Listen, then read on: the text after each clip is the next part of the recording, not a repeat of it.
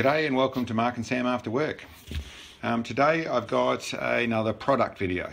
What I want to go through today is our muzzle brakes. We'll start with what I've got in front of us. New rifle, haven't quite brought it to the channel yet, sort of a little bit. Remington 700, it's a 6506, 27-inch barrel, MDT chassis, bits and pieces of ours. Not going to that really, just wanted to have a rifle up here with one of our muzzle brakes. This is the 3-port, same as what we've got here. It's our 3-port muzzle brake, probably the one that fits most of your lower end calibers and your normal 6.5 Creedmoor, the 308s, all that sort of bits and pieces, is a great muzzle brake. This is what it looks like on this rifle. But listen, that's just there so you can see it in its home. I'll put the rifle on the ground and then we'll go through the brakes that I've got in front of us. Okay, in front of us, the 3 brakes I'm talking about, and over to this side here, a group of brakes, both other manufacturers' brakes and then ones that I've custom made in my learning process of how I got to making brakes the way I make them.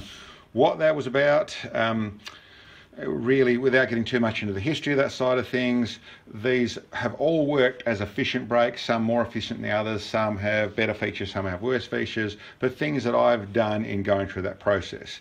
I've got them there, there's a few more I've used as well, but I've got them there as a display, as to go through a little bit of the fact this wasn't just hatched out of my one night's sleep. This was actually out of years of developing something or other to make it work. These 3 are the main brakes that we have on our site and what we're talking about. Our 2-port, which is this little short fat one, the 3-port, which is a brake that I list this as going from really 6.5 Creedmoor and upwards into the lower end Magnums. Works really well. Now you can use the 2-port for those, the 308, it'll do it. The 3-port does a little bit better job, and in my opinion, when I've looked at them for a little while, I prefer the look of the 3-port, but the 2-port will do that. And then we've got our 4-port. Both, if you look at the side profiles of these muzzle brakes, these are 25mm in their height, these are 25mm in the height, and the 4-port is 30mm in its height. There's also some extra width in the 4-port as well.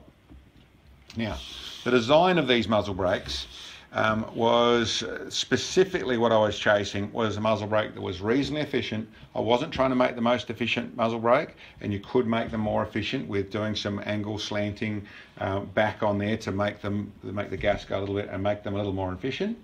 But they still were reasonably efficient. But what I was really designing and what I was dealing with right from the beginning was trying to stop dust from blowing up on the ground in the prone position.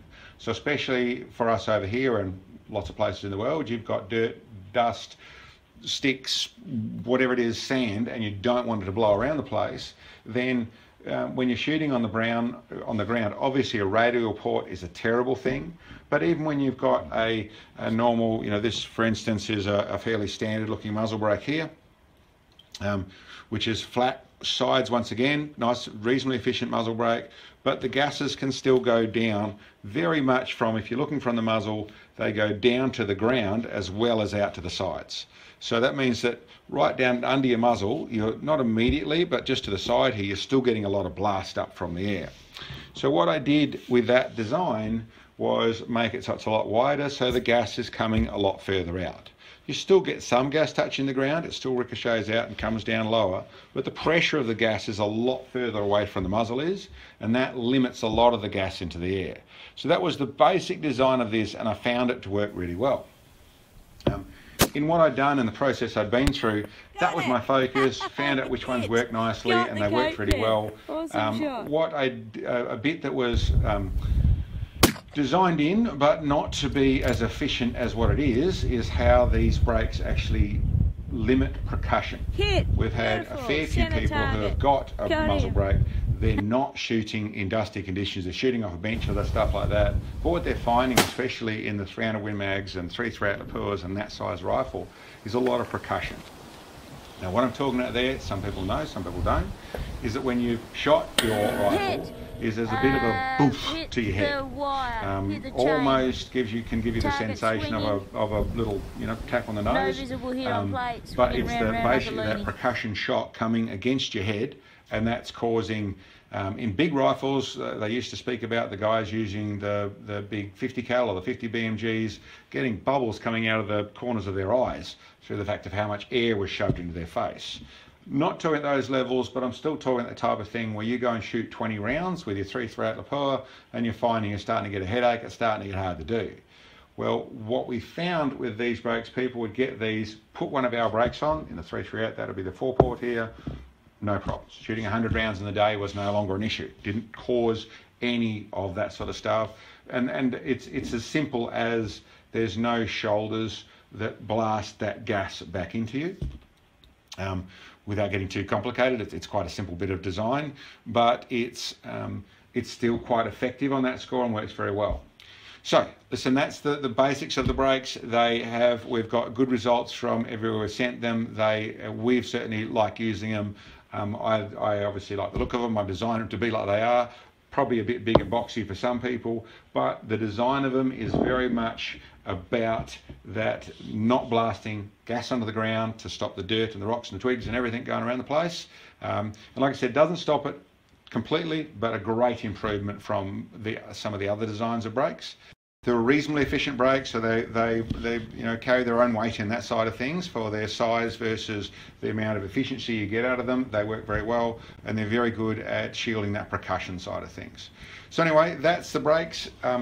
In the way of what we can do with them, they come in different sizes. If you have a look, the 2-port comes in a couple of different threads. The 3 and the 4-port come in a couple of different threads. With these two, it's the 5/8 by 24 and 18 by 1. We can do custom threads for people who want to change the thread side of things and want to go with a 3/4 by 24 or a 3/4 by 28 or a 7/8 by 28 and all the different threads. We can do those. It is basically, I have to put it back in the 4-jaw chuck, machine the thing up and cut a thread into it. There's a cost depending on the brake and what that cost is. They can email us and I can let us know on that side of things. Of course, keep in mind, they are the type of thing that if you've got a good gunsmith, you've got a lathe, all that sort of stuff, it's pretty easy to do. The hard work is in the machining of the actual brake design. And although these are CNC'd, the threads on them as they are, to actually set them up in a 4-jaw chuck and put another thread into it is a bit of time, but not that big a fuss for any normal machine shop. So listen, that's the ports. Or the other thing I should say is they largely come in this colour you can see here, which is graphite black, the Cerakote graphite black. We also do it in silver for people who want them in silver. We also have armour black. And all those colours there, you just want the different colour, email us and let us know, attach it to your order, however you want to do that, and we can do that colour side of things. Same thing for the thread, email us and let us know. If you want a specific colour, there will be a cost to it. Those are all the colours we have, but we can do a specific colour if you want to go there. Last thing I touch on there is that I can build custom brakes for the bigger rifles. So the likes of my 375 Shaytac or my Gibbs, the Shaytac improved, the likes of the 50 BMG, I've got big brakes on both of those. They're custom design brakes, but they are very specific, very efficient brakes. For people who want that sort of stuff, email us and I can go, or call us, whatever suits, and we can go through the details with that, but not something we're trying to bring it to the market at all. These ones here, which I'll go through once more, you've got your 2-port, which I really use for the smaller calibers. And I've got really the only one we're running is on the 223, but it's really in the smaller calibers. It will do up to the likes of the 308, 270, that sort of stuff. It will do that, but really I really stop them in the smaller ones than that. These ones here, the 3-port, I use them from everything from the 243 right up to the 300 Win Mag and find them very efficient. Now with that sort of stuff, whenever you're comparing or trying to work out a caliber to work with a brake, the caliber isn't the only thing. If you've got a super lightweight 300 Win Mag you're trying to use a brake on that's running a pretty hot load, then I would tend to go with a 4-port. I would tend to go with a bigger one, simply because the rifle's doing nothing. It's whacking a lot, get some more efficiency out of your brake. Equally, you've got a moderately designed, even though it's running a hot load, like my 300 Win Mag, it's reasonably heavy, it shoots quite well. The 3-port does the job awesome. It works really well, very gentle to shoot, works really nicely. But what I'm trying to say with that, it isn't just the caliber. It is also the rest of the rifle. If you're after lots of braking, regardless of your caliber, then step up a size in the brake side of things. And that's not for just my product, that's for everybody's product. You'd step up to the next level if your rifle needs a lot of braking. So listen, that's about it. There are recommendations on the site for all these, all the prices on there, all the shipping's on there. Like I said, with the colors or threads or custom stuff, email us on the links there. And that's pretty much what I've got to bring you today. So thanks very much for checking us out, and we'll catch you next time.